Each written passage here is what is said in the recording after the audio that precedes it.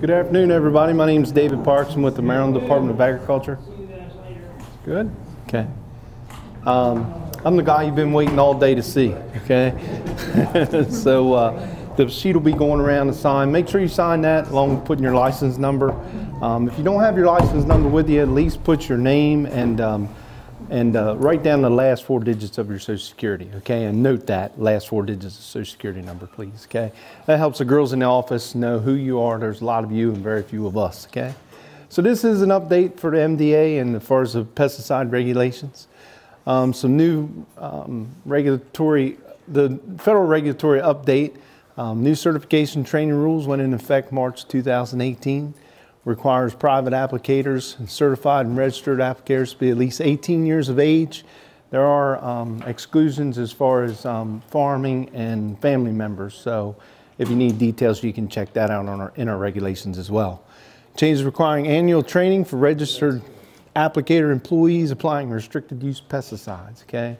So if you're not a certified applicator and you're a registered employee, you have to, a registered applicator or employee, you have to take annual training versus becoming a certified applicator. Mr. David hit on the paraquat as far as the gramoxone, okay? There is a new label for gramoxone that is out now. Okay, and Dave hit on the closed container system, which is due out in October of this year. There is also a new restricted use label in regards to gramoxone and paraquat dichloride. You can no longer be a registered employee. You must now be a certified applicator in order to apply paraquat dichloride or gramoxone. Okay, and that also in the label right now is including this. This is a hot topic on the ag side. And the EPA is currently going through and reevaluating that verbiage because it does say mixing, loading, handling.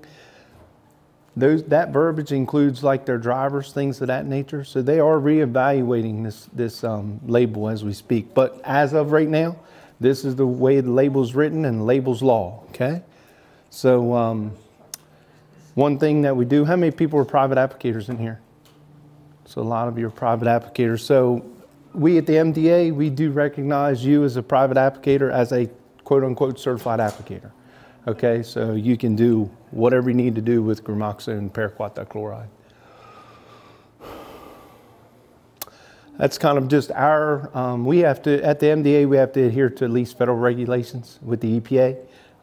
We in turn are implementing the 18 years of age minimum and also the 18 years of age the minimum and the required notification of pesticide sensitive list if you're category 8. So if you're category 8, this applies to category 3 as well. If you're applying adjacent to someone that's on that list, you have to notify them. The list is on our website and also, if you have either of those categories, you should have received that in the mail and or via email. If you have not, just please let us know. And like I say, that list is on our website as well. Field Watch is a good tool. We do this in all of our updates as far as ag and or whatever category we do because it affects us all as far as pesticides.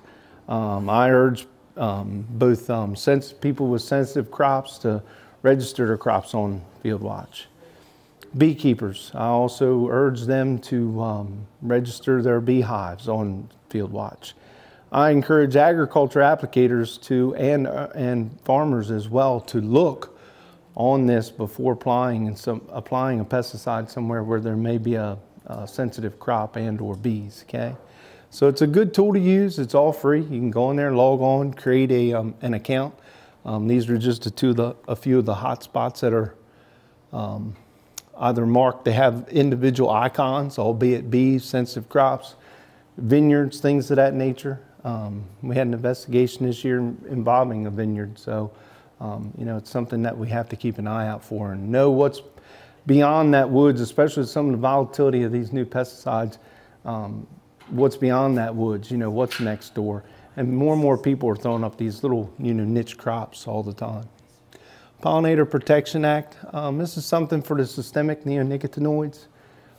It's difficult for us at the MDA to regulate it the way the law is written, because in essence, someone can go to a store or buy a systemic neonicotinoid, but they're just not supposed to apply it. They're supposed to have a certified applicator apply it or someone under their direct supervision. It's very difficult for us to enforce that. They can go buy it, and how many of them you think are going to go hire an applicator to put it on instead of just spreading that on the rose bushes or whatever they're spreading it on?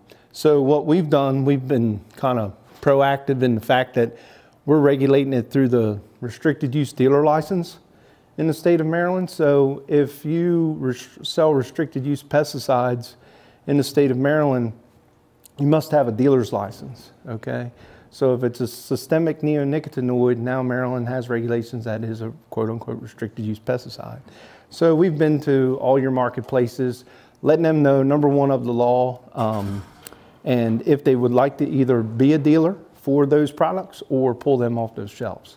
90% of them have chosen just to pull the few products that are listed for that off their shelves. Again, it's a systemic neonicotinoids labeled for outdoor use. Okay. This is our skeleton staff at the time being. Mr. Rob Hofstetter is our program manager. We had Mr. Dennis Howard for many years, worked at the department over 40 years. He retired this year. Mr. Ellis Tinsley retired this past year. Mr. Ellis Tinsley, who was our supervising inspector, he retired this year. Last year, our certification and training coordinator left for a state highway position. So we're operating on a tight ship, if you will. Miss Jessica Kuhn, she is administrative officer, and then the office staff is Carolyn, Hannah, and Gina. So just when we bring this up, number one, to let you see who is in our department. Number two, right now, just please exercise patience if you have any questions when you're calling into the ladies. So again, it's a lot of us and few of you. These are territories, the inspectors that are involved with such. So we have Kelly is up here, and Kelly's filling in for Mr. Ellis and the certification training coordinator vacancy. And the supervising inspector in vacancy. And also she's helping out Rob. Some of you may know Rob Hofstetter, our director, has had a recent health scare. He's doing good, all is well, so he's on the road to recovery. He will be back next Tuesday. But in the interim, Kelly's been filling in, doing a great job. She's had a lot on her shoulders. Braden Harpool's out in Western Maryland. He is a new inspector. He's in the area. So we have Yapa down in Montgomery County, and then Bray down in Southern Maryland, and I have the Eastern Shore of Maryland, as you can see. Pesticide regulation overview. This just gives you a number how many licenses and businesses and certified applicators and registered employees we have in the state. I'm bringing this one into a lot of people's attention right now. As far as the registered employees, how many of them pertain to gramoxone? I don't know what the percentage is, but if they are a registered employee, they can no longer spray gramoxone. They must be apply gramoxone or paraquat dichloride.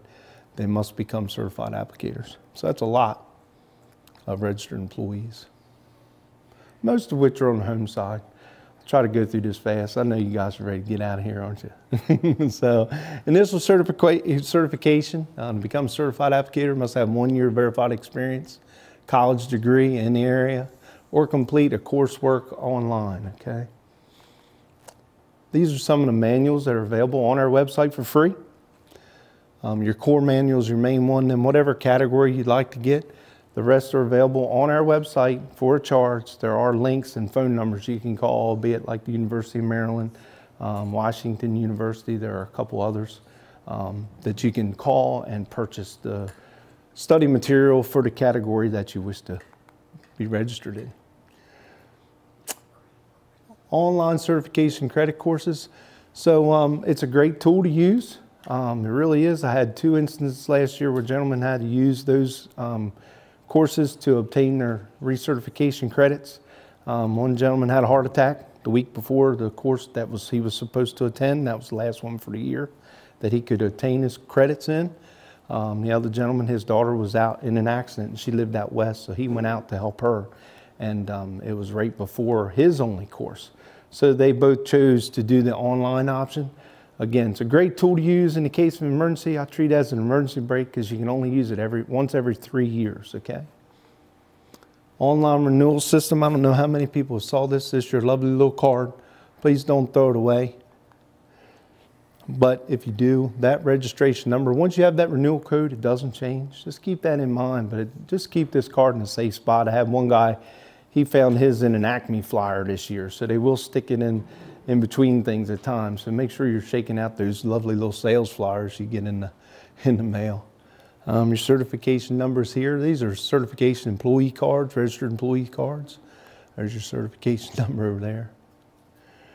Always bring your certification card to the meeting. Helps you with the number. And remember the number to write it on that sheet. Help the girls, okay? Enforcement update. This is a lovely little sign. As you know, in regards to storage, you must have it marked. We carry these. If anybody needs any, I can certainly get you some. If you can't read that in the back, that says Department of Agriculture inspection today, hide all the bad stuff, management. So that's some of the things that we see.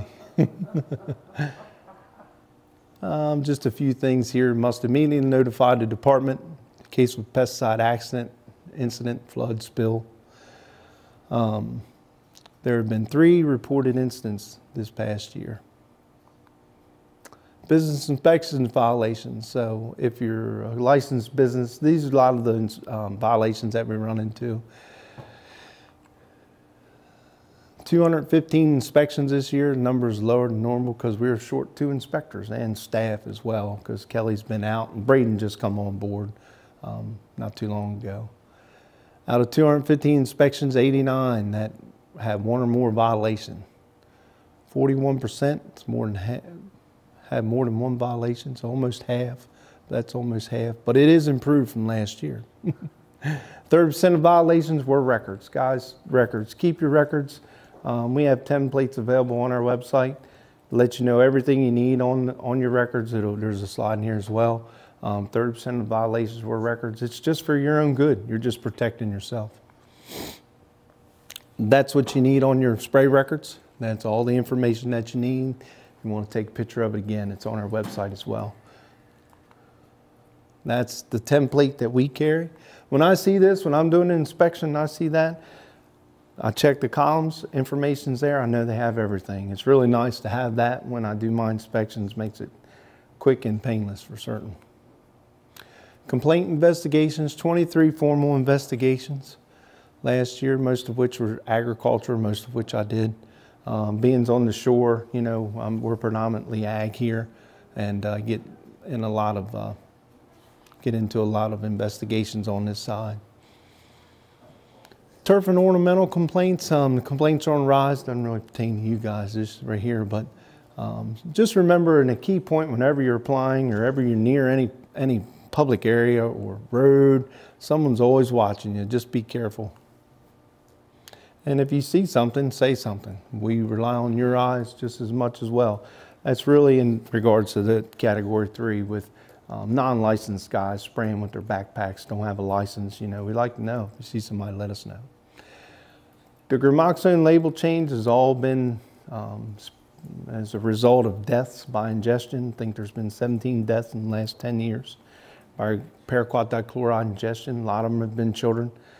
Drinking food bottles or Gatorade bottles full of gramoxone. So that's a bad thing. We steer away from that, of course, and urge you not to put things in any other container other than the original product package. If the product package that you do have, the pesticide container that you do have, loses its label, just remember you can write the name of the product, the EPA number, signal word, and the percent of concentration, okay? That jug is still good, you know, even though the label's not off of it, just have to have that information on there.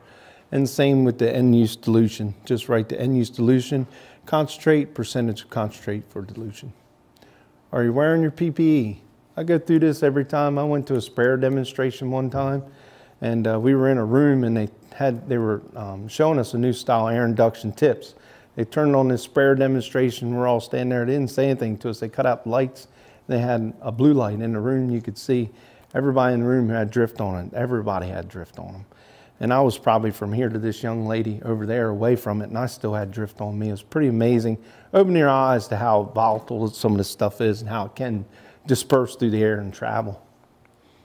So always wear your PPE. It's for your own protection.